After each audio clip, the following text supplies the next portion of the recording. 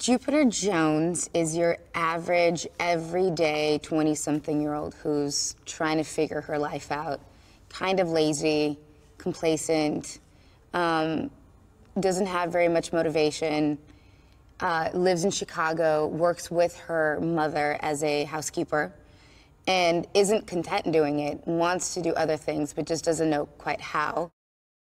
Her destiny becomes the decision of what do you do? Who do you save? At one point, I think she's faced with, do you save your mom and your uncle, or do you save Earth? She goes into surgery, and the surgery goes wrong, and all of a sudden these aliens come, and this happens, and here comes Channing and sweeping her off and taking her into space, and she's all of a sudden in a spaceship, and she's wearing different clothes, and she doesn't know how she got there. And I think that the whole time she's just kind of in a constant state of disbelief. Because instantly as she's rescued, she's taken on a massive journey of a huge action sequence. They're adults who love comic books, and they're adults that love sci-fi, and they kind of live in that world, and they want to let everyone experience what's in their head and kind of make it be tangible and make it be palatable. And so working with them is just fun. It's like working with two kids. It's really, really fun.